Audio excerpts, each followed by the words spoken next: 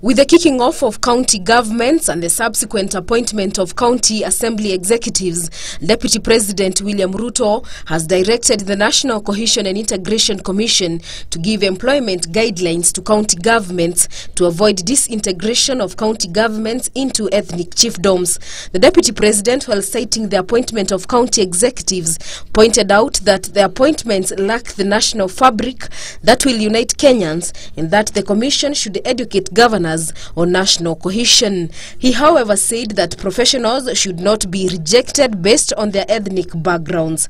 Commission Chair Mzalendo Kibunjia said that the Commission will ensure that the NCIC Act that provides that not more than a third of employment in public institutions should be from one community is devolved. He, however, said that the Commission is allocated inadequate funds and is therefore unable to fulfill its mandate. The Commission was this year allocated 206 million shillings.